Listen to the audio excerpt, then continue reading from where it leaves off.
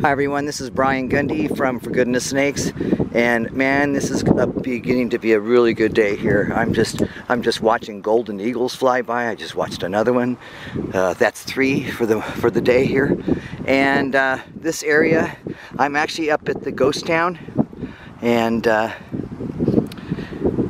it's just an amazing place to go herping. And I wanted to share with you guys one of the salamanders. I think it's a salamander.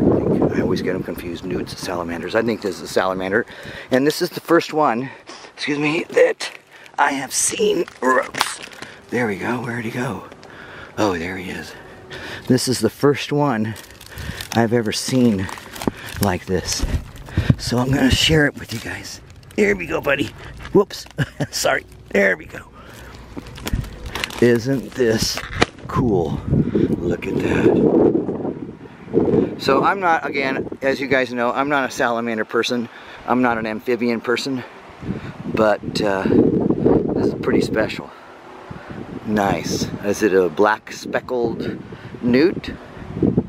Is it? What is it? Educate me. Alright. We're going to continue. It's been a really great day here up at the ghost town, up in the Santa Cruz Mountains, and we will continue to search for critters. How fun is that?